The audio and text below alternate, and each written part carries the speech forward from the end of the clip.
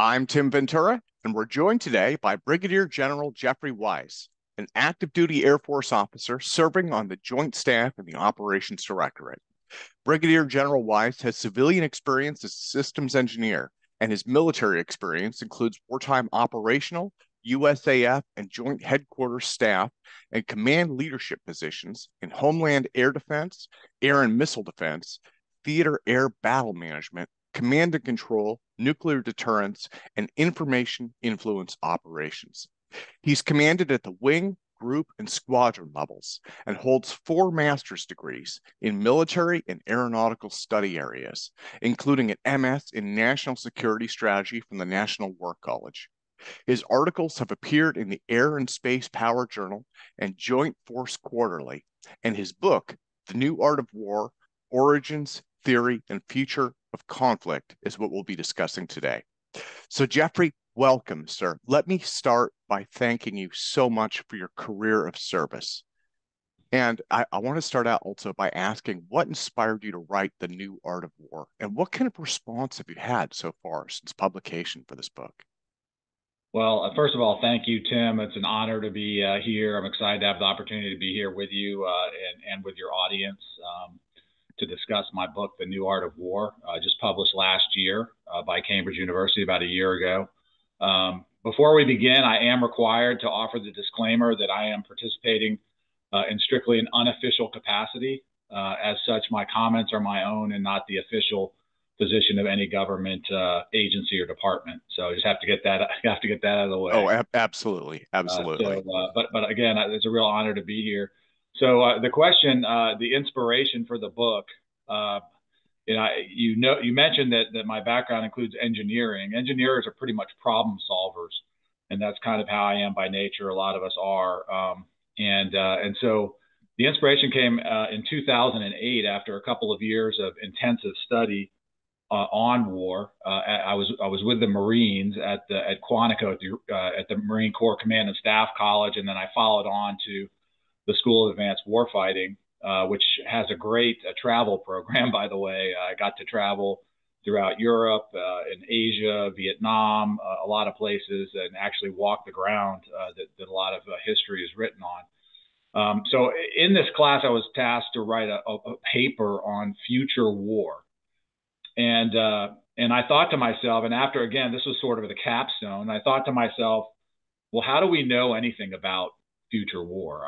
At the time, I think a lot of us can agree that many warriors, strategists, and policymakers have thought about war throughout the ages, and frequently they get it wrong. And so the question in my mind was why? How could I be different and get things more right? And in my book, chapter 5 is dedicated to the future of war and future war. As I highlight, it's really hard to know anything about the future anyways, right? I mean, if we could do that, we wouldn't have to have jobs, right? We could just bet on things. But in any case, I began to realize that the problem lies with our, a failure to understand war in all of its entirety. And after some more research, I found that a great deal of our ignorance about war stems from deficiencies in our understanding of war's nature. And a lot of this comes because of the fact that we get our war theory. That's where we get a lot of our understanding of war's nature. We can look out the window and see what war looks like at this moment. But if we want to know about wars, what war's really like, from Thucydides' time, 2,500 years ago till today, what are those constants? We go to war theory, and you look at people like Sun Tzu and Thucydides and Clausewitz. And the problem is that these theorists are very frequently misunderstood. They wrote a long time ago. They're subject to translation. So, as a result, they can appear to contradict each other. And many of the individuals that think about war, again, I kind of put these in 3 categories. You have warriors or practitioners. You have strategists who are trying to decide what it is the warriors need to do. And you have policymakers acting at the political level who are deciding whether to use war or not as a tool of political action. And all these individuals contemplate it, and they form into different camps. And as such, none of the theorists really have authority to inform our thinking. And so without authoritative theory, to guide our thinking regarding war's timeless truths, we're left with what are we left with? We're left with personal experience. I saw this, I read that, historical case studies. My favorite is the Peloponnesian War. My favorite is the Vietnam War. My favorite is World War II. And everything we need to know is in that war. And Clausewitz is one of the individuals that actually warned us against doing that sort of thing, but we almost can't help ourselves. And so, prior to, one of the main things I found was that we always get wrong is whether or not a war is going to require us to fight kind of in a regular manner or an irregular manner. And because a lot of the theory, none of the theory really reconciles those two sides. So it's like, well, this says this and that says that. And I disagree with you. And I think Clausewitz is the best. No, Sun Tzu's for kindergartners. So this debate just makes it, as a result, as a warrior or a strategist, I'm just like, all right, I'm going to throw this in the garbage can and I'm just going to come up with something, to meet a timeline. And that's really not, imagine, for example, if doctors and engineers lacked authoritative texts on, say, anatomy and physiology or biology or physics. These are the underlying science that inform these professions. But as warfighters, what's our underlying science? What tells us the fundamental nature? There's all these things all over the place. And so that's really when I said what we need is someone needs to take a look at all this stuff and synthesize it into something that's unified, that's comprehensive, that's authoritative, that includes all of war's forms and domains, doesn't leave cyberspace out, doesn't leave the Navy out, doesn't only apply in 2022 or doesn't only apply in 1889. And obviously that's a hard thing to do, but that's really what we need if we're going to avoid the strategic pitfalls. So that's kind of the motivation for it, and all this because, again, I was trying to solve the problem of future war, and I didn't feel like I had the coherent theory, and so I was just left, without a real sense. I'm just picking at things that are happening right now, and it's not really authoritative, and it'll probably be wrong in 10 years. And as an example, when I was doing this, everything that it was talked about was small wars or unconventional war. We were in Afghanistan, the United States, and we were fighting against insurgents and suicide bombers and things like that. And it was told to us at that time, which is not that long ago, less than 20 years ago, that that's what the future of war is going to be. And now where are we? We're being told it's great power competition, So what is it? Why are we bouncing back and forth on these sorts of things? So I think that's absolutely. Absolutely. Well, again, this was a tremendous undertaking, and I just finished reading this yesterday, and I guess I would describe this as brilliant. And one of the things that I saw was it strikes me as a modern approach to a classical treatise, right? And I guess that makes sense because so many of the influences there are historical in nature, right? And you mentioned several of those, Sun Tzu and Clausewitz and Thucydides. So it seemed like you definitely very strong focus on theory, but there are also philosophical underpinnings on the origin and nature of conflict. And again, I see a copy of it on the bookshelf behind you. A brilliant work. I would strongly recommend people read this, and I'll put links in the interview as well down at the bottom so that people can click on it. In terms of writing it, which historical texts would you say most influenced your style? Well, it's hard to say. In the book, you'll recall, I have a chart that actually shows the influences of various theorists, and most of that is restricted to war theorists. Throughout the whole book, there's Aristotle, there's Plato, there's Rousseau, there's Einstein, there's Freud, because war is so wrapped up in so many different disciplines, and I'm leaving out archaeologists, things like that. So I just say, I definitely take an Aristotelian approach, which is to say I wanted to lay out the whole thing, from beginning to end, from initial premises. Here's what other very substantial people have said from a variety of different approaches. Here's what I believe that you, as a warrior, as a strategist, or as a policymaker, need to pull out of it. These are the most important things. I've done all the reading for you. Here's what I think is important. I encourage people to read the original text, but what I wanted to do is put it all on a table so it doesn't look like I'm just parachuting in with a bunch of ideas and like, where did all this come from? I wanted people to say, okay, he's very systematically working his way through it. So it's very Aristotelian.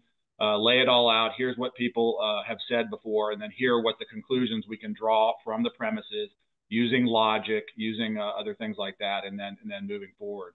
And certainly, if you in chapter 2, I lay out the what I call the Magnificent Seven, plus some theorists from other different areas, like small war theorists and domain, like air power theorists, maritime theorists, and so forth.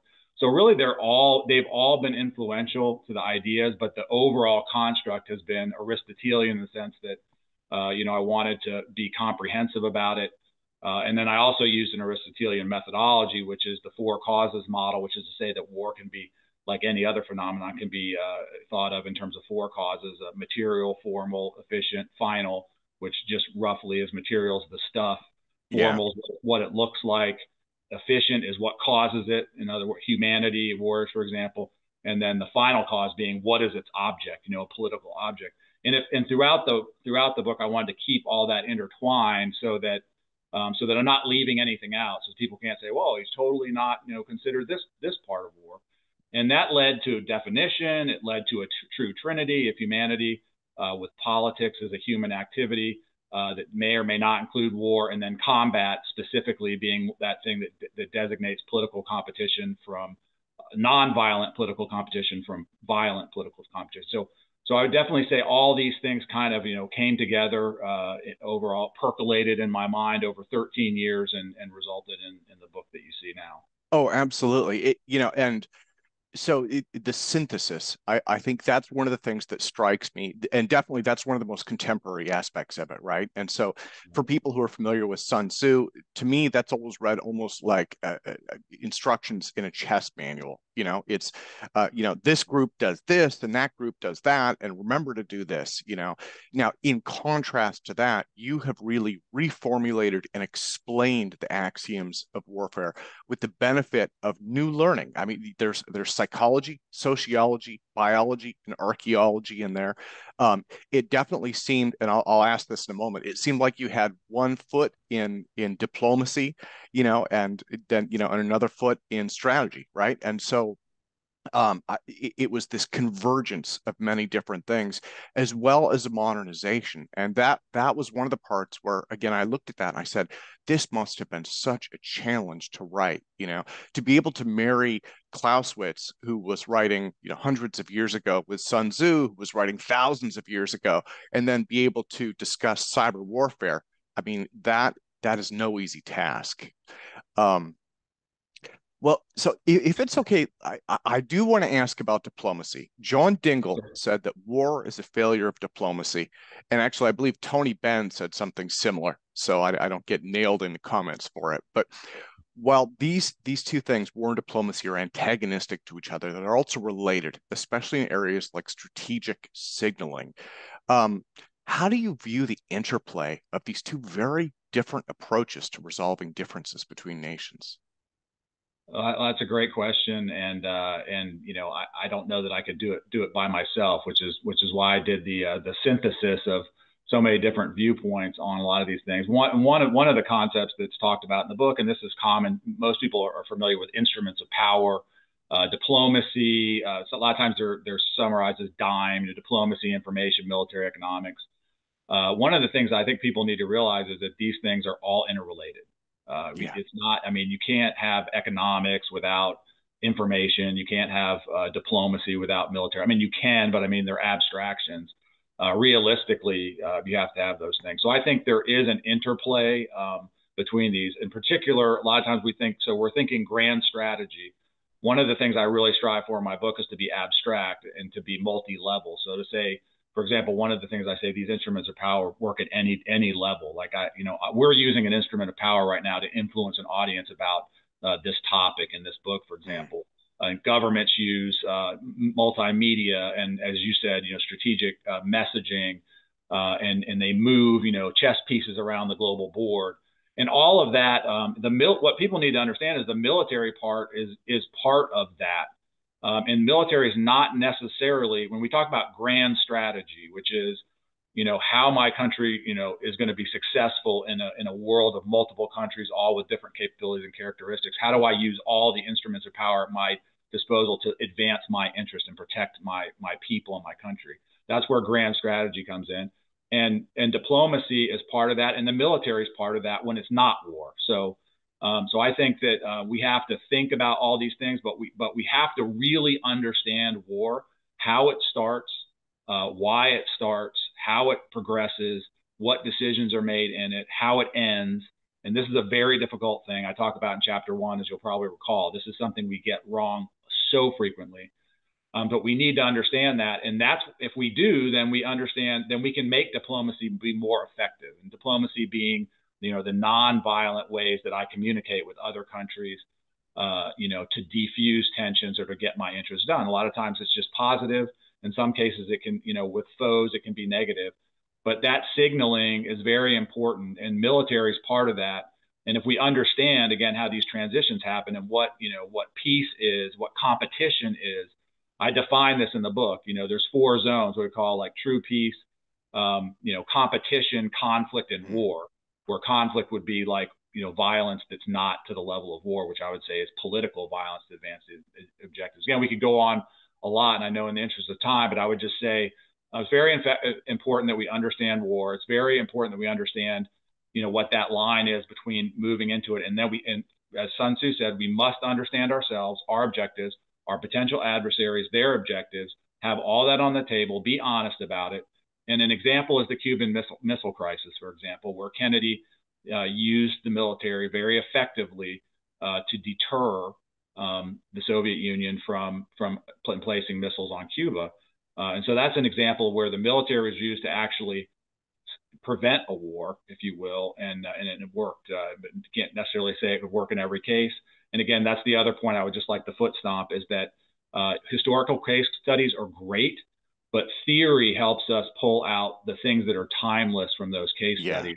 And that's where we have to be careful. And that's where theory can inform us and help diplomacy be more successful.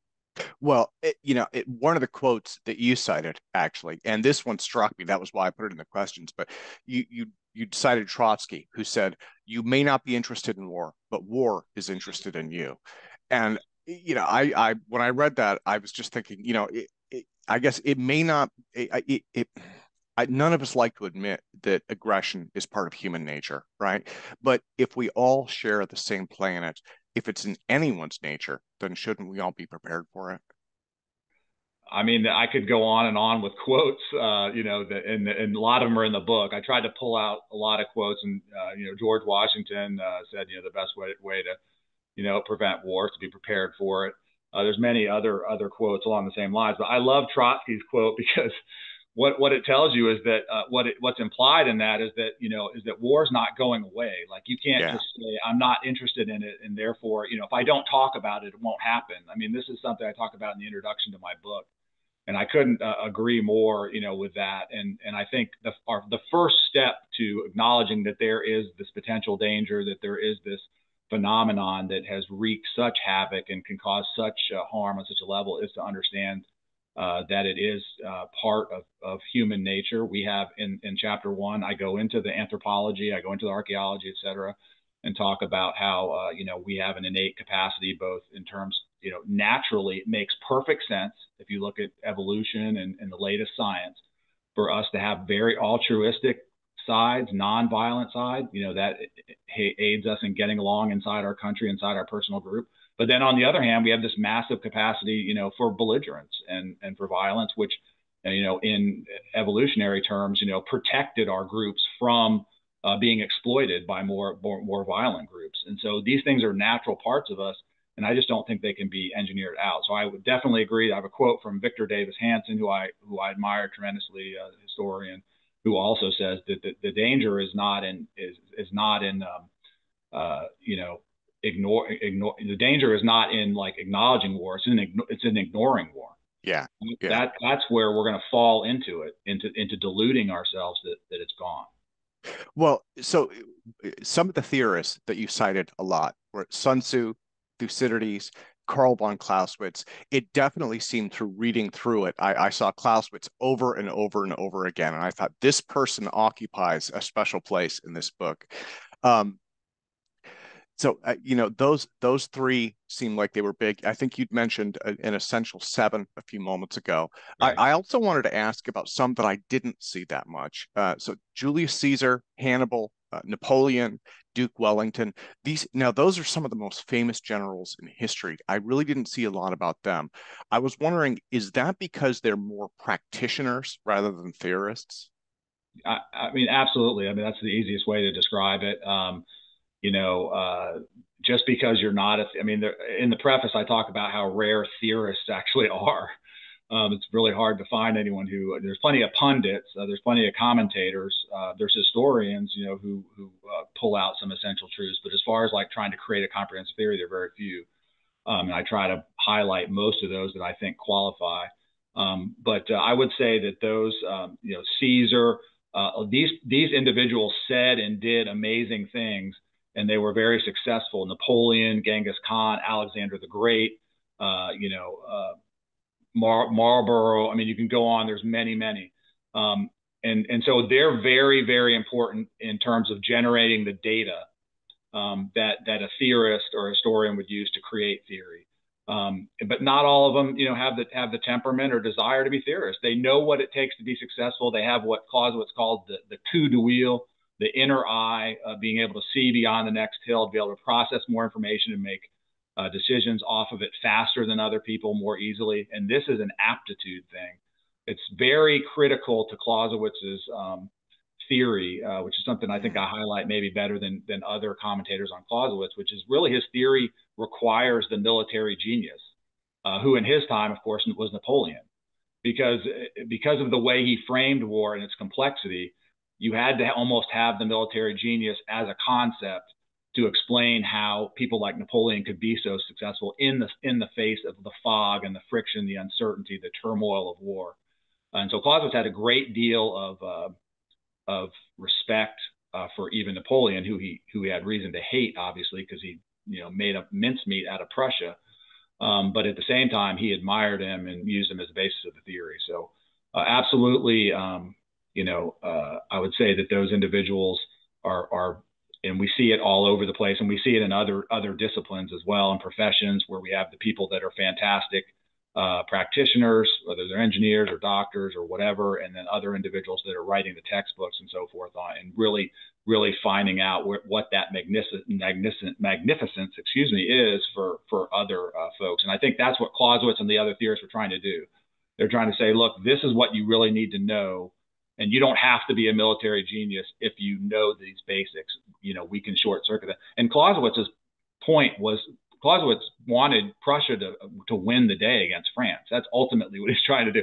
He's trying to arm his own people with the intellectual tools to be successful. And of course, he passed, unfortunately, before he could finish it. And that's one of the reasons why he's so controversial. But definitely, the ironic thing is, Cambridge, one of the Cambridge reviewers that was looking at the book as I was trying to get it published, said that I wasn't nice enough to Clausewitz, and so he didn't like my book. And I was like, I don't think he didn't read the whole thing. In fairness to him, he was just reading a small portion. But I think I do as well a job as anyone has in being fair to Clausewitz, but also being honest about where he fell short and why we need the new art of war, for example, to take us another step farther. Oh, absolutely. Well, and it's not just that, but it's also things like technological change, right? And I think one of the things that you have tried to separate is the nature of war itself, right, on a theoretical basis, from the means of warfare, how it's conducted. But, I have to ask, how does the interconnected nature of today's world change warfare? Technology comes to mind, right? You discussed cyber warfare in the book, which is relatively new. And right now, we're on the advent of seeing large scale drone warfare in Ukraine. So, as this continues to move forward, does that complicate things, I guess, this rapid pace? Does it just increase the tempo of war, or are there more fundamental changes? Yeah, that's a great question. And I think one of the things I talk about in my book is the danger of presentism. The things that we see right in front of our face suddenly gain massive meaning, and other things just fade into the background. So that was one of the challenges of the book, is if you're going to be a theorist and you're going to write abstract, you've got to ignore that blinding light of what you're seeing right in front of you and try to take it all in and say, all right, these, this is really what's happening here. This is the arc of things, over a vast period of time with many different examples to substantiate. So first of all, I would just say that like we have to, if we really want to think about a war objectively, and most of us can't. And this is another reason why I've written the book, because I want to help people do that. I want to help people understand, all right, here's what's happening in technology. It is important. It is going to be impactful. But as you said, it affects the character of war, which is all those things about war that change.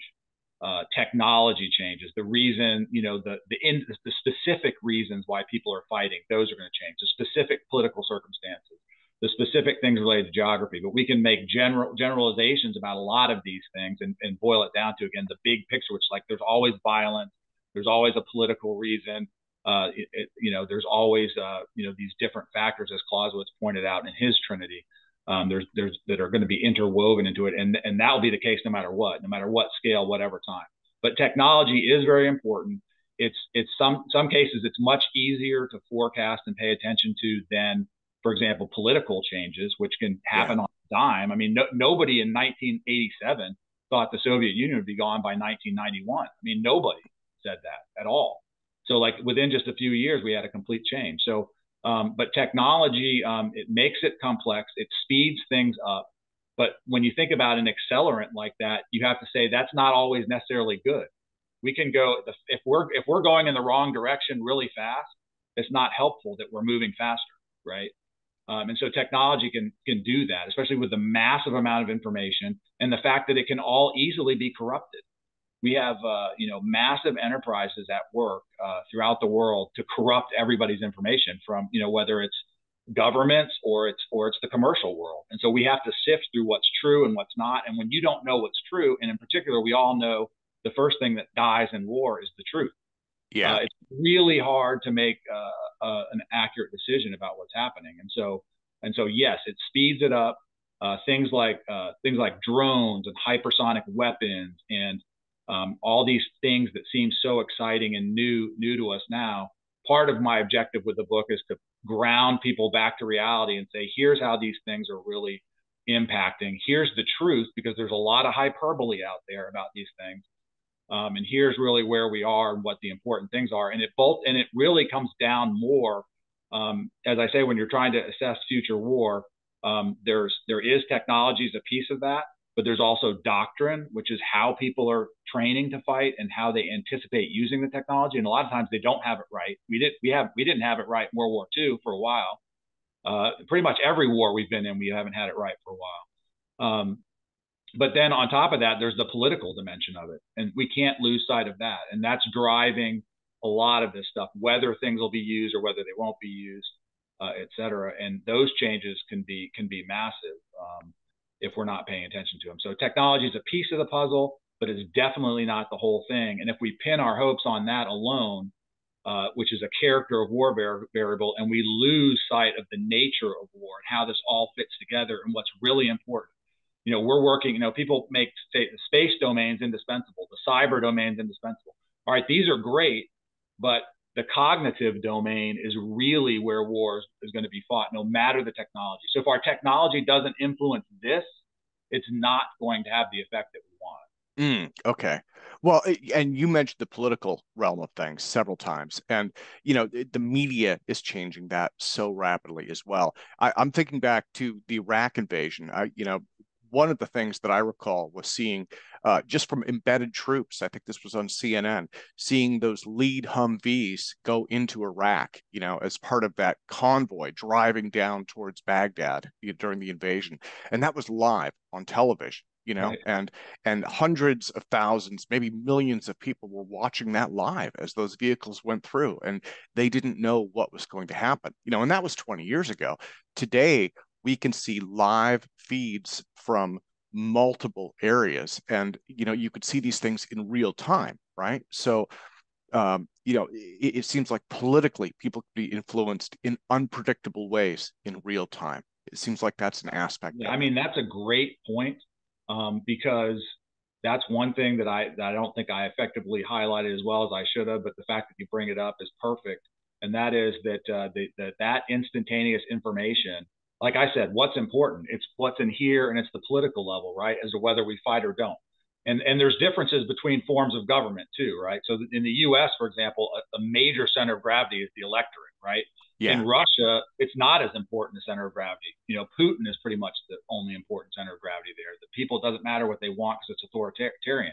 So that information, for example, it can drive much quicker political change that will change a country's political will to fight in a democratic nation like the U.S. This is something that B.H. Little Hart brought up really effectively in his work, which I highlight in my book. But the nature of like how these decisions are made and how influential it is to the electorate and how that can so rapidly drive change. Whereas in an authoritarian regime, these images may not drive change as fast, but they still can. And we're seeing that, for example, right now. You can read about it in Iran. You can read about it in China. There are individuals who are seeing, and those countries are trying to stifle information from the outside on, just exactly what's going wrong with their policies and how things are different in the world. So immensely important to politics, and therefore immensely important to war fighting as well. Yeah, yeah. Well, and I guess the final change that I really wanted to ask about, and again, this comes out of modern times. I know that the world has always had trade and financial interconnectivity, but I think that the scale and level of depth in today's world it's fundamentally changing things. For instance, the U.S. and China currently have strategic tensions, but we're also major trade partners. We have mutual financial debt and commitments, and our technology supply chain, in our case, is closely tied to their economy. So how does this complicate war from a theory perspective to have so many countries so deeply intertwined on a financial level today? So I don't think it changes theory per se. Again, theory takes into account the influence of economics, but the specificity of it, definitely plays a major factor, and it plays a huge role in the strategic calculus, which is to say, what are the pros and cons, what is the cost and risk of war versus some other form of competition, in terms of our grand strategy. And what a lot of people don't remember is that before World War II, the Europeans were very interconnected, both financially and in terms of blood relationships and all these other different things. I mean, yeah. The Kaiser and all that, all these other people had, close relationships.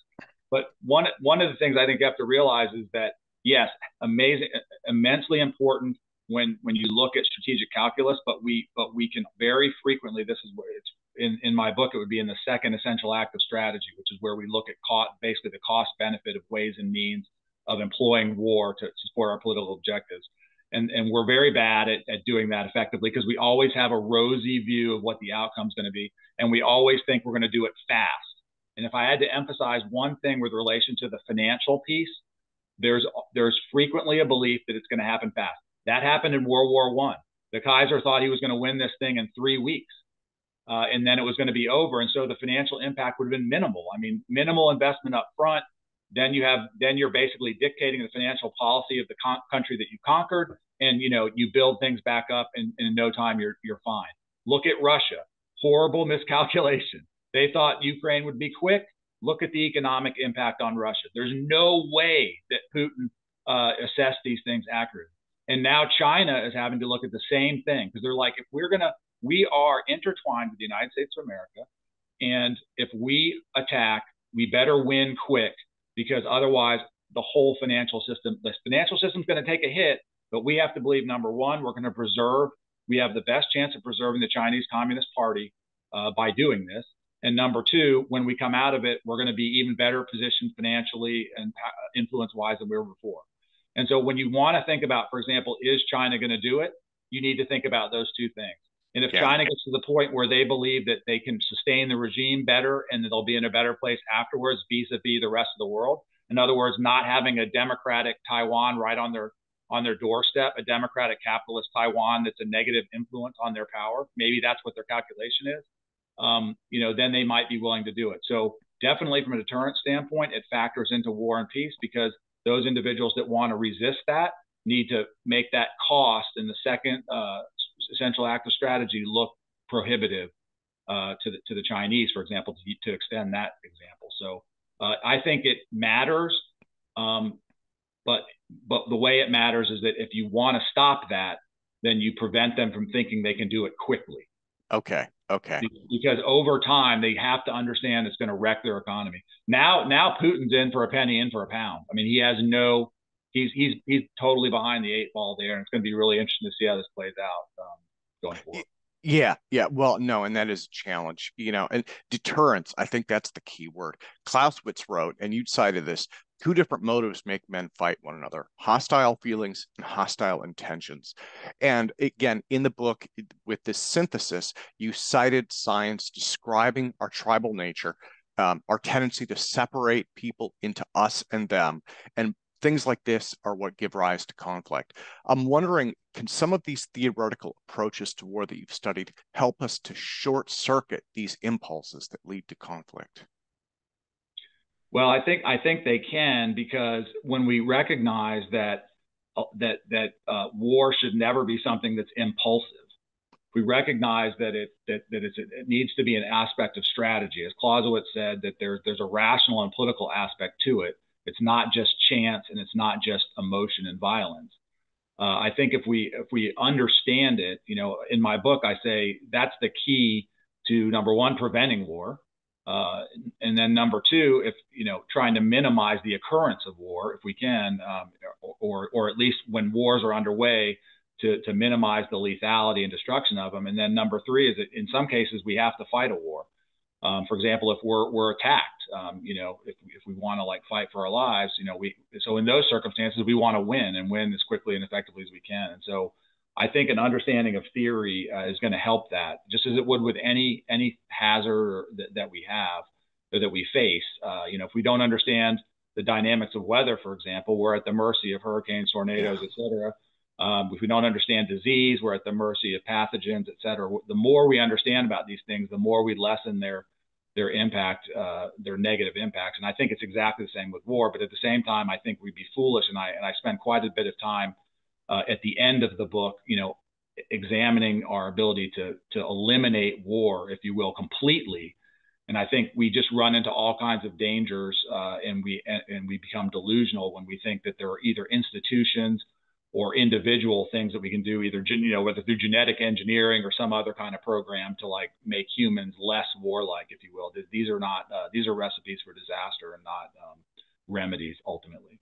Absolutely. Absolutely.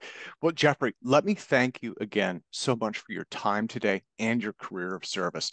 I want to end actually with another quote from the book. Back in 1888, Otto von Bismarck famously predicted that one day the great European war will come out of some damned foolish thing in the Balkans. And I guess I would view war as kind of an unwelcome visitor, but it's one that we can see coming a ways down the road. If it's okay, let me close by asking, when you look down the road, what are your largest concerns at the moment? Well, I think it's a great thing to end this on is that quote. Bismarck being one of the individuals that had one of the best understandings of both war and diplomacy in his time. Very, very much a realist, but at the same time, very, very much, appreciating of the impact of human nature and ultimately international relations. And it's absolutely, I really want to thank you for this opportunity. It's really been a privilege to serve this nation and to have an opportunity to defend our democracy here. So the biggest concerns for me, really, I think, one is, we haven't really talked on this very much, and I think that's actually indicative of the state of things right now, although you're hearing more about it right now. And I do talk about it quite a bit in my book because I think it's important, and that is nuclear weapons. Mm. So my biggest concerns are that, because I believe that right now, as I say in the book, I think nuclear weapons have really prevented us from going to great power war, massive world wars at a conventional level, because they short circuit the strategic calculus in the pro-con area. There's just no benefit if there's any chance at all that a country's going to have a nuclear exchange. There's just no benefit to it, and so no one wants to touch that. But my concern is that as we get farther and farther away from World War II in 1945, we will lose sight of that. That could be one thing, and we may think that they're once again something that we can somehow use.